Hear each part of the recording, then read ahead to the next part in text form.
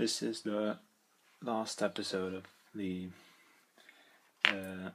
ATB Induction Motor Rebuild series, and I got it back together, but I didn't have the right tools to put the bearings back, the new bearings on the shaft, so I needed some special tools for that. A hydraulic press, for example, and I don't have such a hydraulic press, so I went to a company who pressed the bearings on the shaft for me for free, and I didn't have the camera with me when I did that. So this was not really a successful tutorial, but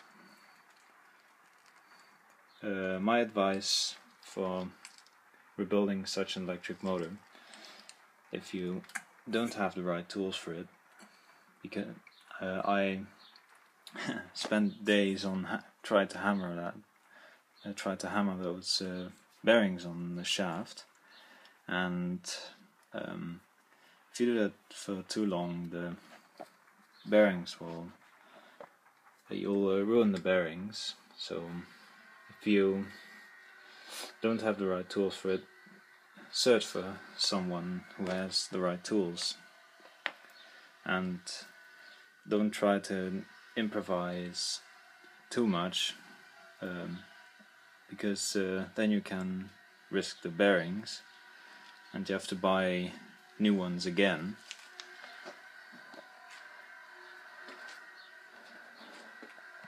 But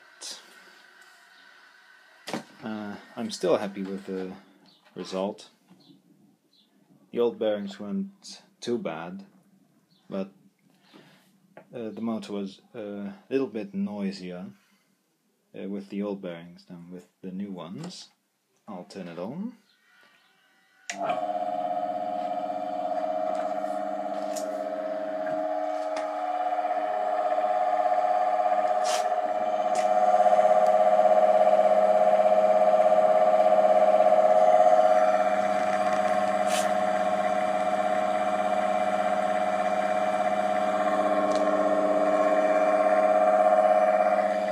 Just got a 30 microfarad capacitor for the single phasing of this 3-phase motor.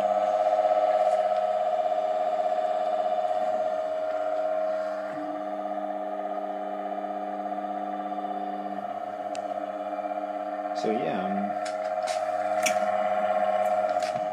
I'm quite happy that I got it back together again successfully. At first didn't really know what would be the end result of putting this motor back together, but yeah, all resulted in a really functional motor again. So this is the end of the ATB Induction Motor Rebuild series. I'll probably soon start on another series of some electronics experiments.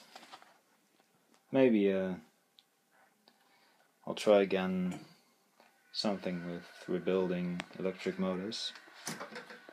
So see you next time.